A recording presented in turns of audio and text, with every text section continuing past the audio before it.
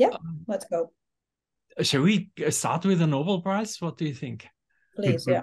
And you told me that you had lunch with Carrie on Friday, and she probably didn't or wasn't sure yet if she'll win the Nobel Prize or not.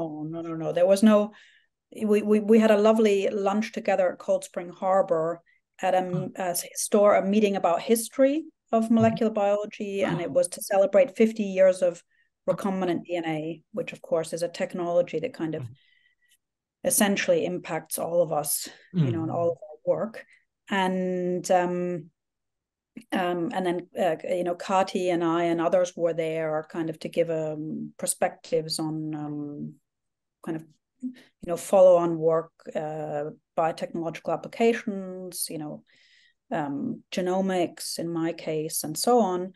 And we had a lovely lunch in Cold Spring Harbor together on Friday, kind of catching up and reminiscing, and Kati shared her story with us about her journey through the basic science discovery of how the immune system responds to RNA in unmodified form, but not in the modified form, which is crucial for the vaccine design, and then how she did her basic research in Philadelphia. And then, of course, switch to industry, basically realizing that the application, of this basic science finding about the immune system could be applied to vaccines. And of course, then she joined BioNTech, and the rest is history.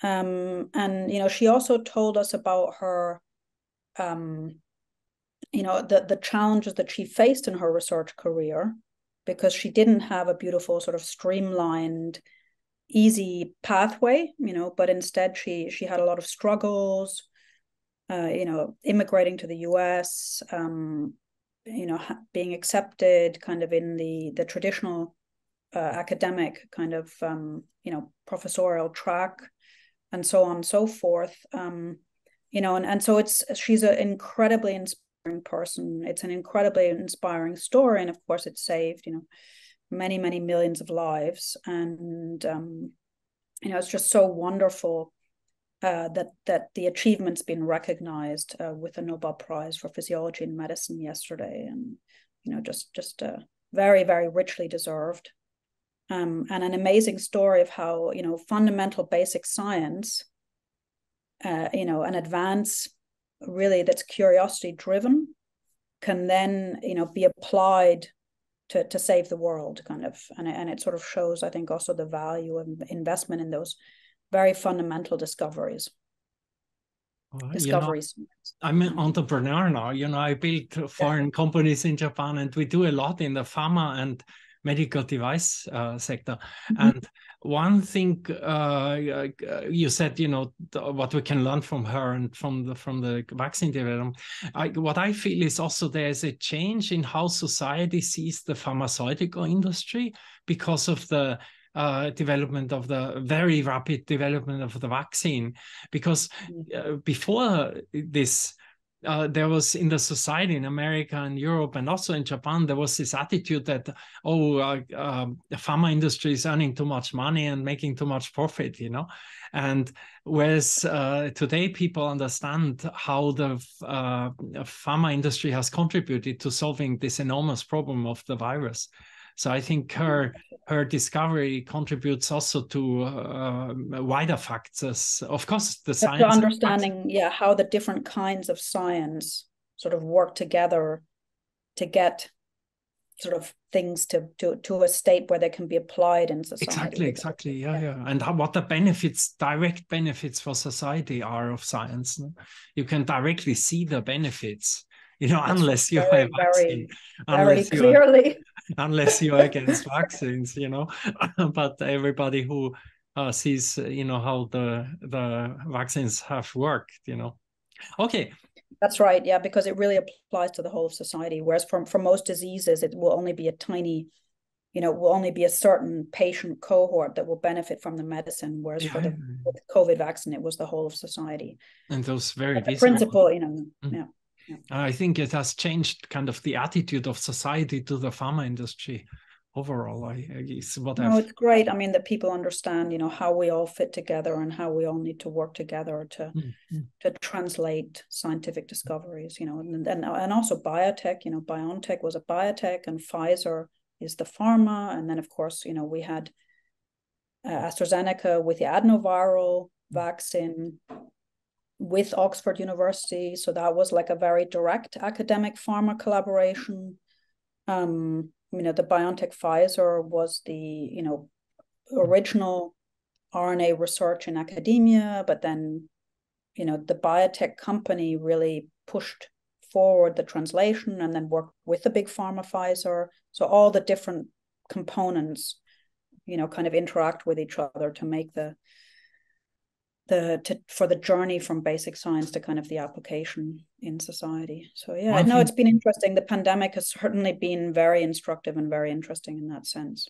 Another factor which I find interesting, it's a bit away from the topic of our discussion, but maybe it's part of your mottos I've seen in your philosophies in your research lab, is that almost all the key people in this vaccine development are immigrants.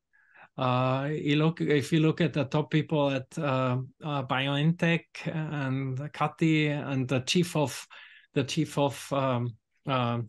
Pfizer and the chief of AstraZeneca and the Moderna people, they're all immigrants, all of them. And that's also quite interesting, I think.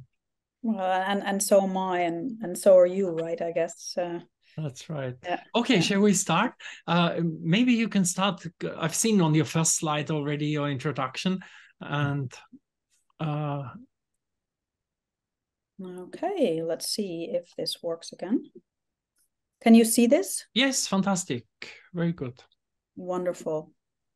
Yeah, so just to say thank you so much, Gerhard, for this wonderful opportunity. And thank you for everybody from the Trinity family and also our friends here in Japan for being here and for hosting me. It's a lot of fun and a really wonderful opportunity. So I joined the college in 1993 as an undergraduate. So that's basically almost exactly 30 years ago today. So beginning of October is always the beginning of term, as you'll know.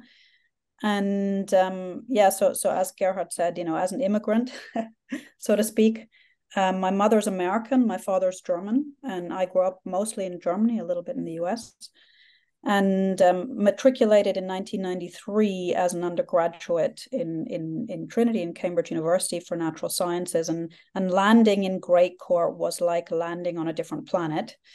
The porters wear bowler hats and suits and so on. So it was a really like a different universe to me, a universe that I really grew to appreciate and love. And of course, then I was a scholar living and lived in college for the 3 years, and made wonderful friendships in those early years, including meeting my husband, who's 30 years later kind of still together, a research scholar. Then during the PhD years, and then as a JRF, as Gerhard said, and so I lived in college during all of that time, and only moved out when I got married and moved to Mill Road, which is kind of in the town part of Cambridge.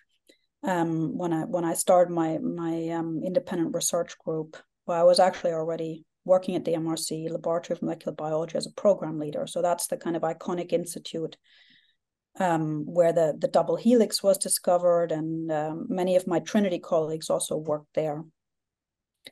I should say that at this point, so speaking to you today, I'm sort of south of Cambridge on what's called the Genome Campus, where there are two institutes, the European Bioinformatics Institute and the Wellcome Sanger Institute. And I'm head of one of the departments at the Wellcome Sanger Institute.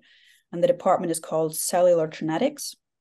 And I'm also a member of the physics department, actually, like Gerhard. So we share not only the college, but also the university department. I've seen what are you doing at the Cavendish? I've seen there's a new Cavendish director now. I yeah, wanted Mette to ask you. Atatura, yeah, has just taken over from Andy Parker. So I'm in theory of condensed matter in the theory. Okay, TCM. And the reason for that is that a lot of the methods, the statistical and computational and modeling methods that we use for biological data sets are shared by the theorists in TCM theory. So that's where I sit 1 day a week. So the story that I'll tell you today is a combination of that, requires a combination of that theoretical and computational work, as well as genomics and biology. And it really begins with the resolution revolution in genomics. And so I'll start off telling you about this technology revolution that's really, been an incredibly exciting change in biology and biomedicine. And then a project called the Human Cell Atlas, which uses those technologies to map all the cells in the human body and understand them in molecular detail at high resolution. And then talking about how that map of the human body, the map of our cells, can be applied. And so I'll start off with a bit of background, just so that we're on the same page.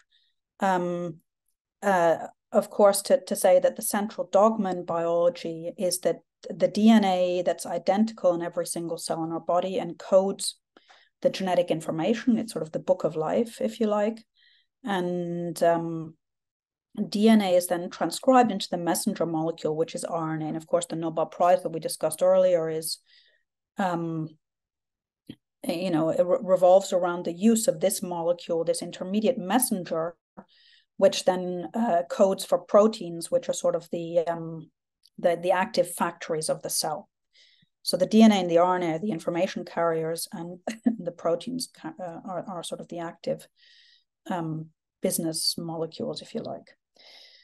Now, the human body consists of trillions of cells and is organized into organs, as you can see, and each organ has tissues which are made up of combinations of cells. And so, showing the nasal, the lining of the nose has combinations of cell types that make the nasal epithelium. The alveoli in the lung, deep down in the lung, has a certain tissue composition. The heart, and so on and so forth, and each one has a plethora of different cells that need to work together to carry out the function. But every single cell has pretty much exactly the same genome, which is the DNA that consists of 23 pairs of molecules in our chromosomes. And so, how are the different cells? How do the different cells come about if we have the same information within each cell? Well, it's that a neuron versus a muscle cell versus a blood vessel cell will have different active genes that are switched on inside it. So the DNA carries the information, but then the way that information is interpreted is different in each cell and results in a different complement of genes being active in the different cells. And that's what's shown on this slide. So in a way, you can think of the DNA as kind of being the piano and the keys of the piano, but the music that's played on that piano is basically a different tune in each cell. And one tune will make myocytes, the muscle cells, another tune will make neurons, the neuronal cells, and so on. So it's interpreted in different ways in different cells. And of course, the being able to actually sequence the order of bases, the order of letters in our chromosomes, in our DNA, was absolutely transformative technology. And it allowed the community to work together to sequence the book of life and complete the human genome sequence. And the institute where I am now, which is named after Fred Sanger, the Wellcome Sanger Institute, was a major contributor to the reading of that book of life. Now today, kind of 20 years later, a new revolution is underway, a new technology revolution. That's what I'll come on to now.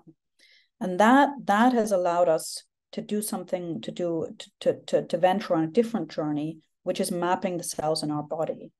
Now, the idea that we need to understand our cells at molecular resolution actually goes back a long way. And in Sidney Brenner's Nobel lecture 20 years ago, he's also has a sort of career history in Cambridge in that institute that I mentioned earlier, the MRC Laboratory of Molecular Biology, where he worked on cellular mechanism called apoptosis and studied the earthworm. In his Nobel lecture, he said, we need a program of making maps of cells and maps of how cells talk to each other. And he called this project the Cell Map Project. And he said, we don't need a model organism. And what he meant by that is we can just study ourselves, the human body, because we need to understand the cells in human tissues. And that will be one of the things to occupy us for the next few decades. Now at that time, over 20 years ago, there wasn't really availability of technology that would allow us to do this in a comprehensive, systematic, scalable way. But it's really the technology that I'll come on to that's been transformative. And this suite of technologies that I'm going to call cell atlasing technologies allow us to basically get together in a project called the Human Cell Atlas Consortium, the Human Cell Atlas Project. And again, the institute where I'm sitting today, the Sanger, is a major contributor. And this is a book of tissues, if you like, and it's a book of cells in our tissues. And so that technology that's really buoyed that endeavor is single cell genomics. And what do I mean by single cell genomics? It's essentially a suite of approaches that allow us to do that sequencing of nucleic acids. But instead of taking a chunk of tissue and mushing it up and looking at the whole sample as an ensemble, what it allows us to do is to have such a sensitivity that we can study individual cells or nuclei and essentially resolve tiny, tiny amounts of nucleic acid so that we can distinguish the RNA content in individual cells. And then using computational methods, so these data science modeling and so on, that Gerhard and I talked about, we can then distinguish from the data itself, from this sequencing data that's profiling the molecular content of the cell, the difference between the individual cellular components of a heterogeneous tissue sample. And that's really, been transformative. It's the sequencing technology. It's, of course, been buoyed by the deep learning and generative AI resolution in artificial intelligence and machine learning. And that's been an incredible journey. Now those technologies that are looking at suspension cells or the nucleus, which is the kind of information center of the cell, are complemented by other high resolution technologies that have developed apace in parallel over the past 15 years or so, which is the spatial genomics technologies. And the special thing about these technologies is that you can take a solid tissue section, or salami slice a tissue very, very finely into, say, a 10 micron or so fine section, and then sequence the nucleic acid content of that tissue in an XY, essentially what's a sort of XY coordinate system. And that allows you to then, of course, computationally piece together, using this data plus those suspensions, individual cell data points that I mentioned earlier, the tissues in the organs, and understanding the individual cells and their molecular content. Now, I've mentioned the importance of the computational data science AI/ML methods, and just examples of some of these from our group and collaborators are just shown here to give you a flavor of the tasks that are important. So, of course, we need to predict the cell types. We need to predict the cell-cell interactions. We need to analyze this very high-dimensional data, which consists of 25 to 30,000 genes, across hundreds of thousands of cells into a lower dimensional space. We also need to understand how the cells develop and how they align in their developing from a stem cell to a specialized cell state, from a resting cell to an activated immune cell state. We need to understand also where cells are mapping kind of at single cell resolution. That's this drug to cell. And I might come back to that later. So to give you a kind of history of technological innovation in this area, and just at a high level, we really need to go back to 2009 to understand the origins of this revolution in genomics, where in fact a lab in Cambridge in the Gordon Institute, Azim Sarani, was studying primordial or early developmental cell states in the mouse embryo. And because they only had tiny numbers of cells to start with, they wanted to sequence each individual cell, and so picked the cells by hand, and then did this nucleic acid sequence amplification in a sort of very manual way. And then really the technology developments have included well plates, 96 well plates, 304 well plates, and robotic handling, integrated fluid microfluidics chips, further scaling with liquid handling robots, microfluidic droplets, and then technologies that are in pico well plates and miniature. And it's the miniaturization and the scaling really that's allowed these technologies to get up to a level where we're studying millions of cells and can actually realistically think about mapping the entire human body in a comprehensive way. So it's this combination of technologies, the single cell genomics, the spatial genomics, the data science methods, the AI/ML methods, that have really allowed us to embark on this exciting journey through the cells of our body, and to ask what determines cell identity, how do our cells assemble in tissues, and what's the cellular basis of our physiology. So that's really a sort of introduction into the framework or the sort of era of technology and data science that we live in. And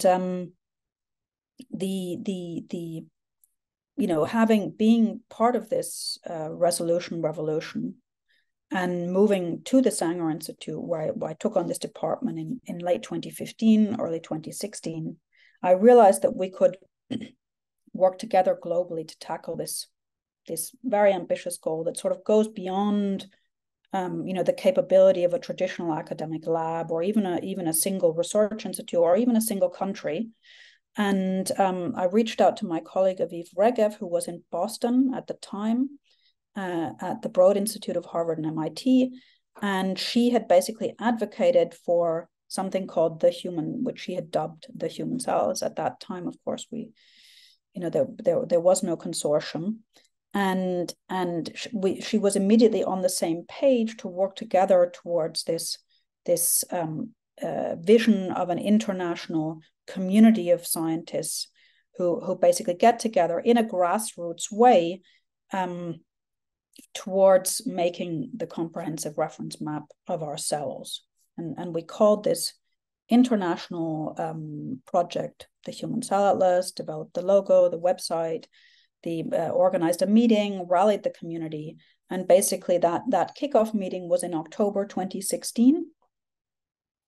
So in London, we had some funding from the Wellcome Trust. There were about 100 people. And we then basically, were fortunate to get support of not only our scientific academic colleagues in the community across computational methods, genomics colleagues, biomedical scientists, clinicians, and so on, but also the funders. And this allowed us to really grow a community that now has over 3,000 members. Together we've mapped over 100 million cells from dozens of tissues in the body. And it's been an incredible journey, and we are coming to the end of the first phase of this project. There's still the journey isn't finished. We still have a lot of work to do ahead of us. But the project is well and truly launched now and making a lot of progress. So you can see here that we've got members in over 80 countries in the world. I mentioned over almost 3,000 members, and of course we have key members in Japan. And in fact, one of our founding members, Pierre Carninci, was in Riken, Yokohama at the time. And there is an important community that contributes in Japan, and I'd be delighted if more members joined and if we could strengthen those ties with Japan. There's also, I should say, he just moved back to Italy, I think. Yeah, that's right. I mean, he still goes back and forth between Italy and Japan, and he's kind of a wonderful link across continents, actually. And he was instrumental, in the Asian, in also establishing a regional network in Asia. We have a meeting, and we've had a Human Cellulose General meeting in Japan, and we've got a Human Cellulose Asia meeting coming up in November in Kolkata in India. We also have regional networks in Latin America and Africa now, which is wonderful, because the Human Cell Atlas is a Human Cell Atlas for everybody across the world. It's a Human Cell Atlas of the citizens of the entire world, and that principle was really embedded in our philosophy from the very beginning, is that we want to have an equitable human cell atlas, both in terms of the scientists who are participating, also in terms of the samples that we're studying, so that the cell atlas and the tissues are representative of the entire world. And we've had funding and support to have, as I mentioned, meetings across the world, but also training and workshops and participation across the world. So I mentioned that we have almost 120 million cells. This is the precise number. And the way we've organized the community from a scientific interest point of view is not just in terms of the computational analysis. We have an analysis working group, and the technologies. We also have a standards and technologies working group, but in terms of also by what we call biological networks, which represent the different medical and biological expertises. So liver, reproductive tissues, kidney, brain, sort of central nervous system, and so on and so forth.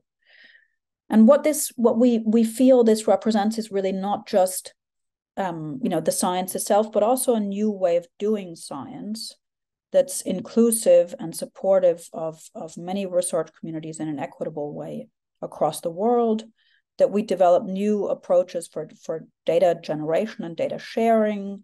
And in the pandemic, we've discussed the pandemic and the importance of the pandemic for really how the scientific community works together across academia, biotech, pharma, in a very networked way. And the Human Cell Atlas Network was another one of those networks that kind of came together in a very inspiring way in that public health emergency that we all faced in early 2020. And we shared our data very openly to map the viral entry receptors in the body. May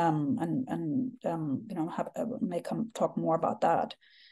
What's also important to us is empowering the next generation of scientists and allowing young people to develop their science, their leadership, their collaboration in this community.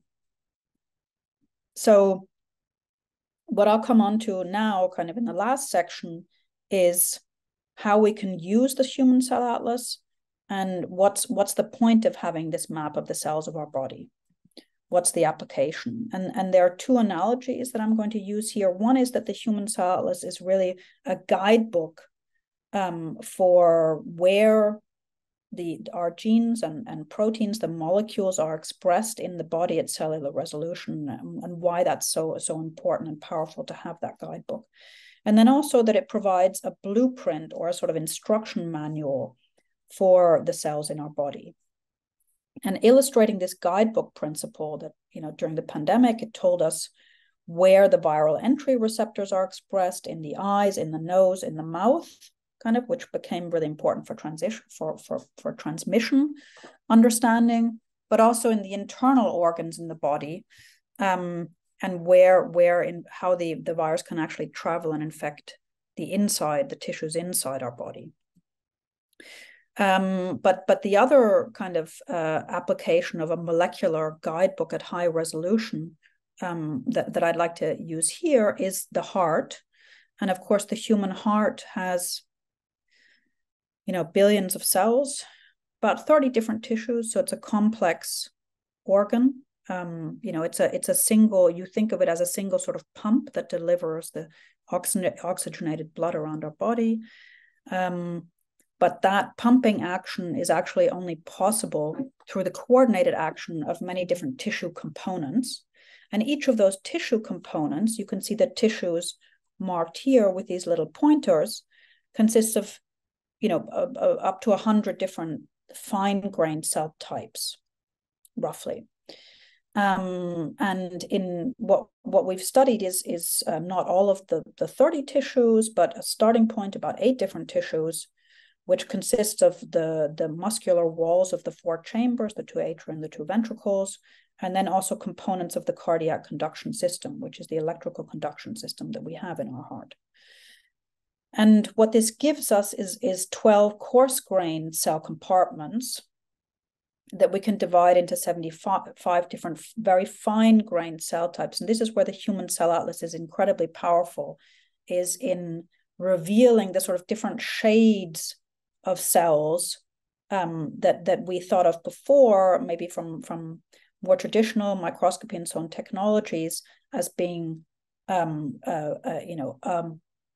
cardiomyocyte. We can then reveal there are actually 12 different subtypes of cardiac muscle cells. And so the story that I'm going to tell you is about this structure that's lit up here schematically, which is the sinoatrial node, which contains the pacemaker cells that basically determine the pace at which our heart beats. So these are very crucial cells, if you like, because they are amongst the only spontaneously beating or spontaneously firing cells in our body. And they have this clock-like mechanism, basically for continuously firing, that develops during embryonic development, during pregnancy, and then, of course, continues autonomously firing basically until it stops at the end of life. And that clock-like firing is only made faster or slower by input from the autonomic nervous system. So it's kind of the neurons that go from the central nervous system and innervate this structure that then tells us to run fast if we see a bear, kind of thing, in an unconscious way. And so understanding these cells is really crucial because they're fundamental to our life. And also, of course, if there's something wrong in terms of the rate of beating or the coordination of the sending of the electrical signals to the heart, then this causes disease and pathology. And so we've used the single cell genomics technologies that I just showed, but also spatial transcriptomics technologies to map this sinoatrial node, so the cardiac tissue that contains these pacemaker cells, and these different fine-grained tissue microenvironments are shown with the spatial genomics on the right-hand side. So the cells kind of control our heart rate. They're these pacemaker cells.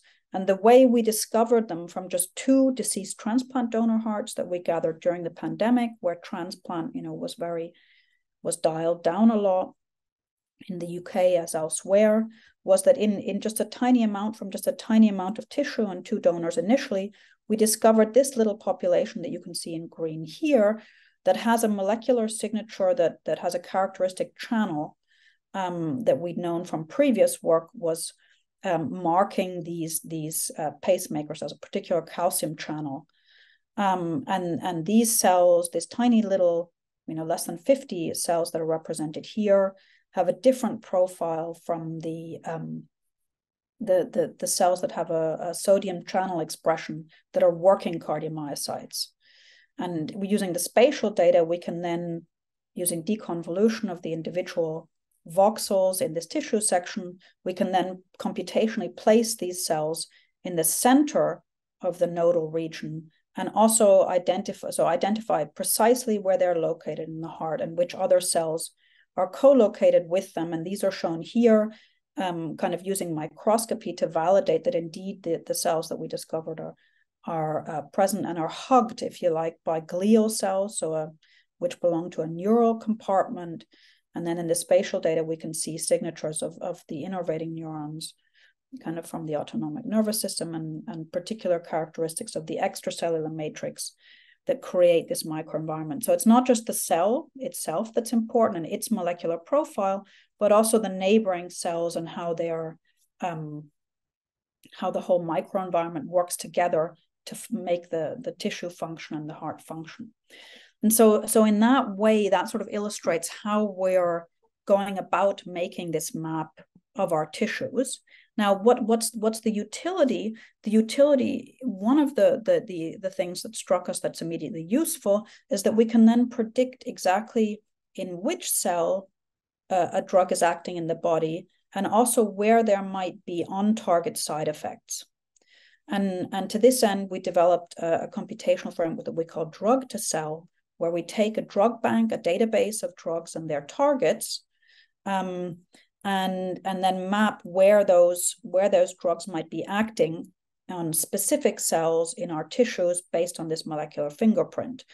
And an unexpected finding in those little pacemaker cells that I've described to you was that they actually have a receptor that's actually thought to be involved in regulation of metabolism in the endocrine system, GLP-1 receptor. And that receptor is the target of drugs that are analogous to the GLP-1 protein. And these drugs are, of course, the Wegovy or Ozempic diabetes drugs that are also used for weight loss now. And so they're very widely prescribed, widely deployed, and widely used. And so it's important to and there have been reports of a 6 beat per minute increase in heart rate. And so what our data suggests is that could be ascribed to a direct effect of the drug acting on the pacemaker cells via this GLP-1 receptor that's in the cell surface, rather than a potential, operating in some other way, for instance, by the autonomic nervous system. So basically, in that way, you see that in terms of understanding where drugs are acting, how they might be operating and have unintended consequences, also repurposing drugs, having the human cell atlas as a guidebook is very powerful. And of course, the same principle holds for viral entry receptors. We've talked about ACE2 and TMPRSS2 for SARS-CoV-2 or other viruses, where the human cell atlas community has worked together to map, where a virus could be docking. The same principle is true for genetic variations. So either rare genetic variations that cause syndromes, or common complex diseases, for instance, can then be mapped.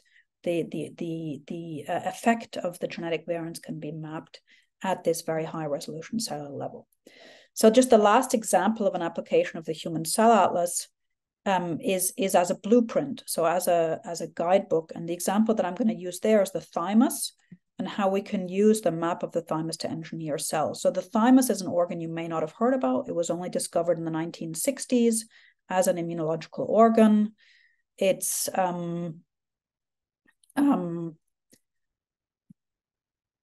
the place where hematopoietic stem cells come in from the bone marrow, and then inside this organ, there's the development of T cells to make mature killer T cells, helper T cells, and so on, that are key components of our immune system and defend us against pathogens. T cells, you may have also heard, have therapeutic potential in terms of CAR T cells that are used as cancer drugs, cancer therapeutics. And so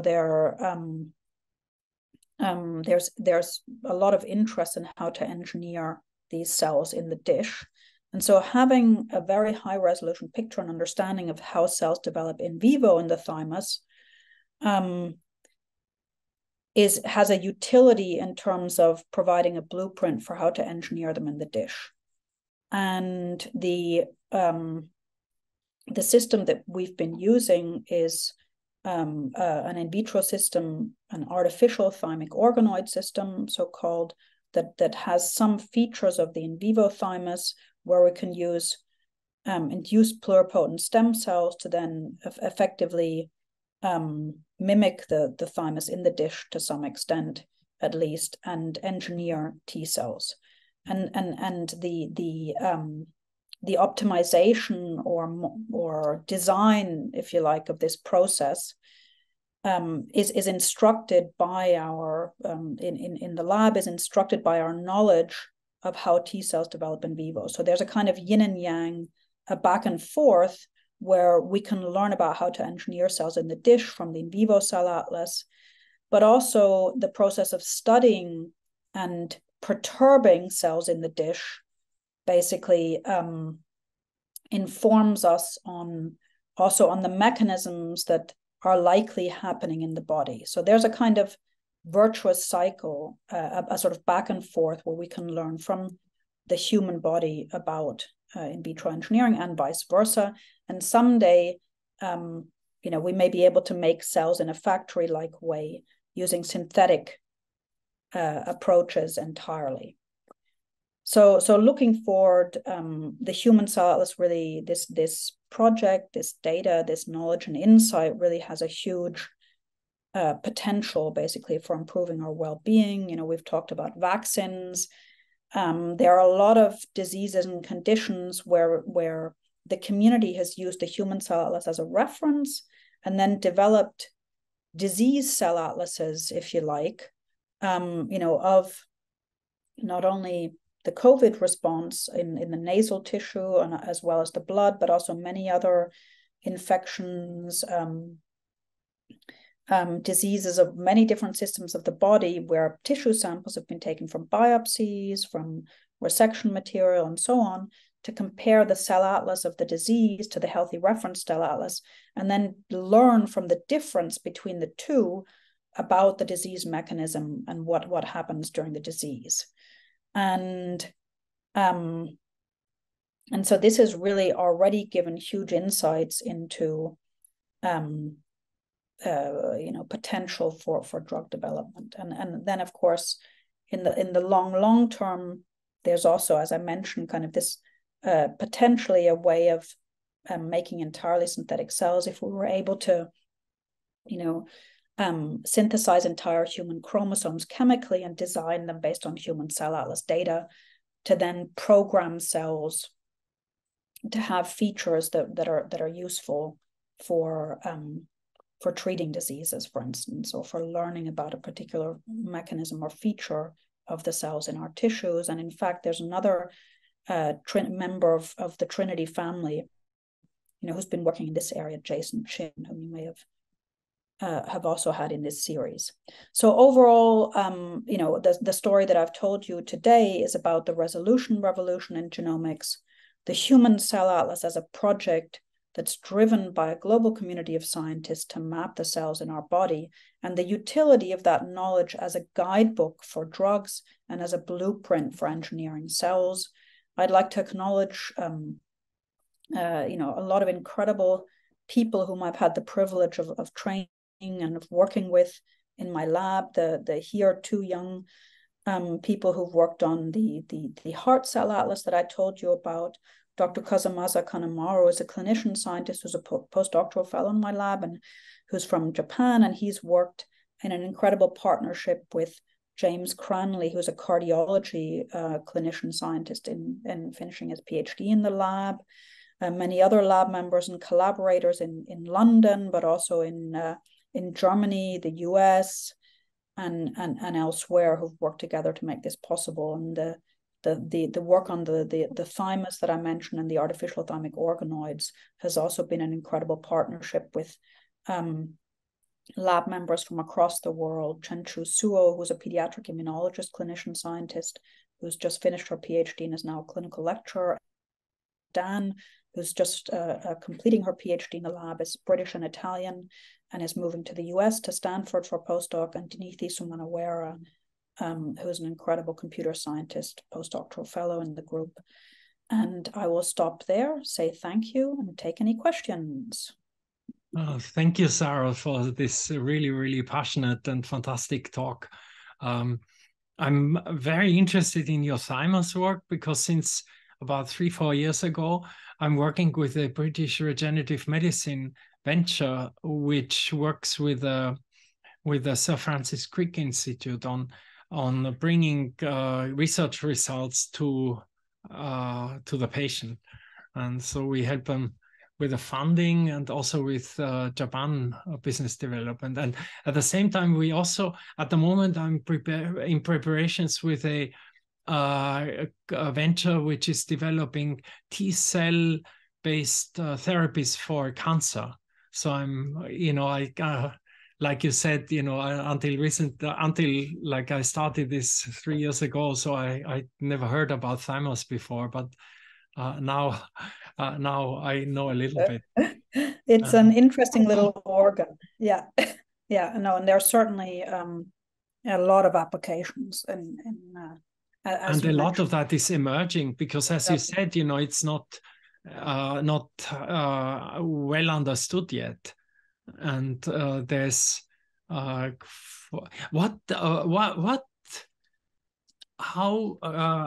your thymus work, how does that fit in with the medical aspects of the thymus? So, illnesses, like there are babies born without thymus. It's, I think, the Churchill disease. Correct. The George syndrome. Wow. I'm so impressed with you, Gerhard. You're a real polymath. Well, I'm working with, I had many discussions with a US company developing, actually they had a drug approval now for a therapy for the Georgia disease babies. Oh, really? Okay, yeah. I'll be really curious to talk more. I've been working with that for 3 years now in this field, so maybe we can do something there. Okay, I would be delighted. I mean, I should say that I also have a role in, I'm a member of the Scientific Advisory Board of Foresight Labs, which is a US-based accelerator coupled to Foresight Capital. And I'm also co-founder of 2 biotech companies, Transition Bio and EnsoCell. So EnsoCell is cell kind of targeting. Transition Bio is more molecular condensate drug development. So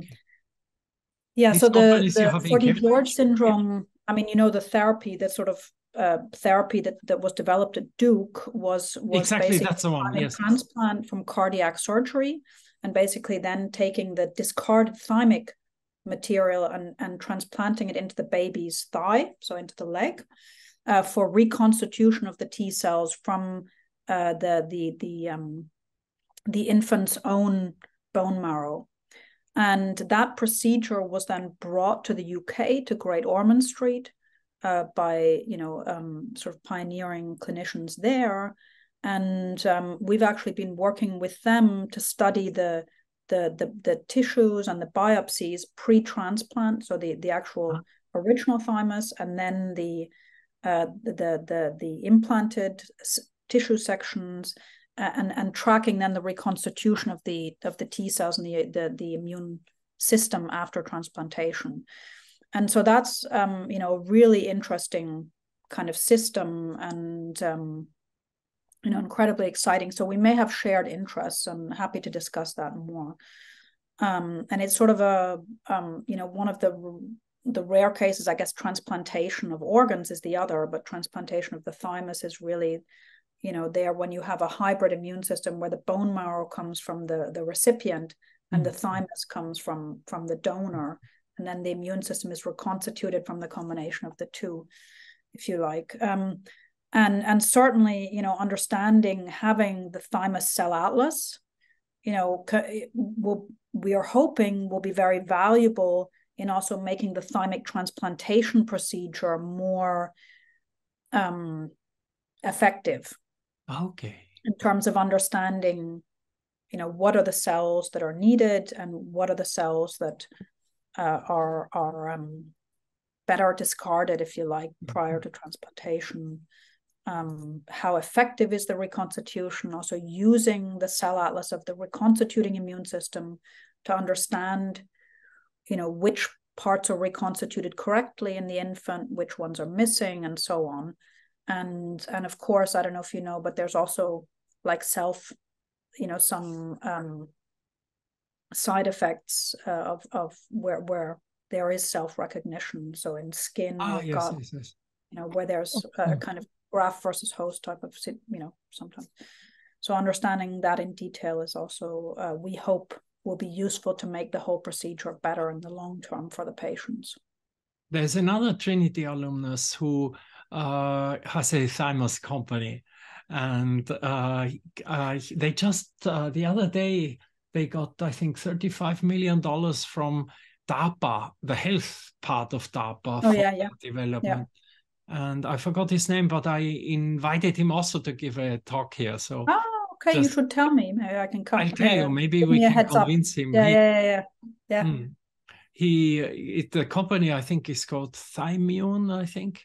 And I think it's Harvard. Okay. I forgot, one of the big US universities. And I don't know the details, but he's a Trinity. He hasn't been long. I think he was a Gates scholar. So he was only, I think, 1 year at Trinity or so. So he maybe not feel so attached to Trinity. But he was a time, he's an alumni. Maybe we should give a chance to your collaborator, Hafumi Nishi, to take part in the discussion. Hafumi Nishi-sensei, ask to, okay. Okay, so may I ask just some, maybe it's a little bit technical questions about your talk. Okay. So, well, about the heart cell atlas part. So you mentioned that there was a really tiny fraction of the pacemaking cells, I guess, and like you identified it by checking the some genes expressions, I guess. So like I felt like I'm not sure if the Professor Kinoshita mentioned, but I'm currently working on the single cell RNA-seq data with Kinoshita and some other people, and the one kind of issue is like how to say identify or characterize the small fraction of cells, say like thanks to the human cell atlas, now we can kind of identify the typical cell populations with the reference, but now it's really important to identify the subtypes of the cells or a small fraction of cells that are not categorized into the kind of typical cell types. So I'm really interested in how you kind of identify that small fraction of the cell as a pacemaker cells. So if you're if they've been identified before, let's say, in the heart cell atlas or thymus cell atlas or whatever, then it's kind of easier because there are ways of just using artificial intelligence, machine learning models of the data to then predict the cells in a new data set. So for instance, we have celltypist.org, which is the logistic regression models of the single cell data that you can then just apply. There's Azimuth, is another framework from Rahul Satija, or SC Arches kind of label transfer models, from Molad Falahi, Fabian Theis, and so on, can then just be used to predict. So that then, can be used to predict known cell types where you have models that you train on existing data. If you're trying to discover them de novo, like ab initio, completely new, then it's more challenging. And basically, they're kind of a combination of two different methods. I mean, one is just using statistical computational methods and clustering and subclustering until you have, the smallest kind of unit of statistically coherent data points. or but then of course, you know, what we did in this case was combine that with prior knowledge from the literature of particular markers, from mouse studies and so on, and that gave us confidence. You know, together that gave us confidence that these were these cells. And then subsequently we went in and did, you know, microscopy validation. We also studied sort of developmental cell states in the dish in terms of their beating properties in vitro and so on. So does that answer your question? Does that make sense? Yeah. So I guess for that identification of the pacemaker cell, you just use the expression data, I guess, right? Or did you also use the spatial transcriptomics data as well? Okay. So in that particular case, we started from so the first data that we had was single nuclear RNA sequencing data for the cells, and then we then mapped them into the 50 micron resolution Visium spatial transcriptomics. That's more than one cell, of course. So it was deconvolution of the spatial transcriptomics from the single cell data. Just if that makes sense. Yeah. Because I felt like just working on the single cell RNA-seq data is really hard to kind of identify the characters of the cells, because it's really hard to differentiate new cell types from just noise or experimental errors. You know? So the way we've done that in the past is that we use a like a cross. A leave one out kind of cross-validation approach. So we have a single cell sort of clustering framework called SCAF, SCAF. We published this in Nature Methods a few years ago to kind of make sure that your subclusters aren't noise, but they're actually representing a statistically coherent signal you can model by logistic regression. So maybe that's useful. Yeah. I see. Thank you.